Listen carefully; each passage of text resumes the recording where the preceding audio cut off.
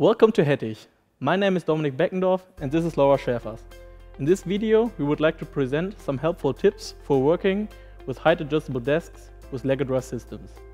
These tables allow for ergonomic and healthy change from sitting to standing, for example during your daily office work.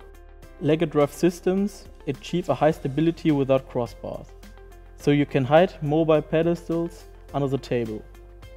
The collision detection recognizes the pedestal, stops the drive, and the table moves a little bit upwards. The control unit can also be programmed that the table always stops above the container.